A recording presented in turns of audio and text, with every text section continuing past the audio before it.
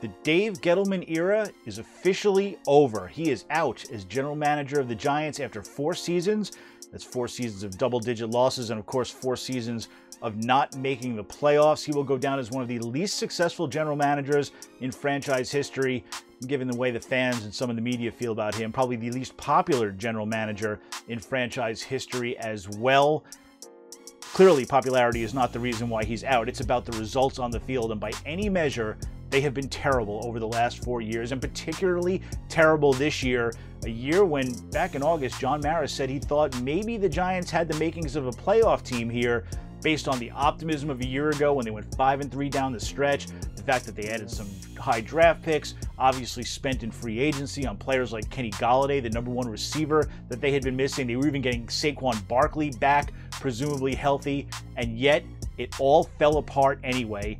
Injuries were a big reason, but that just exposed how thin this roster was, how poorly constructed it was, and the Giants were left with no choice. They made this decision weeks ago. It was not spur of the moment. Dave Gettleman, they knew, had to go. He left behind a team that is just not good, not a lot of talent, and worse, is in a bad salary cap position heading into the offseason. It is a mess that the next general manager is going to have to clean up.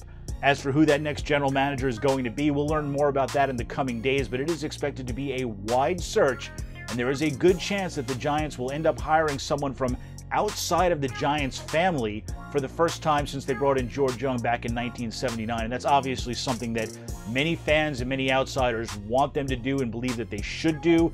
They could land on former general managers like John Dorsey, maybe, up-and-comers like assistant Bills general manager Joe Shane. And yes, they will look at guys who have ties to head coach Joe Judge, Monty Ossenfort with the Titans, Dave Ziegler with the Patriots could be candidates. And don't rule out Giants assistant general manager Kevin Abrams. 4 years ago when they hired Gettleman, the Giants' hope was that eventually Gettleman would retire and just hand the reins to Abrams, who they believe is qualified to be the next general manager.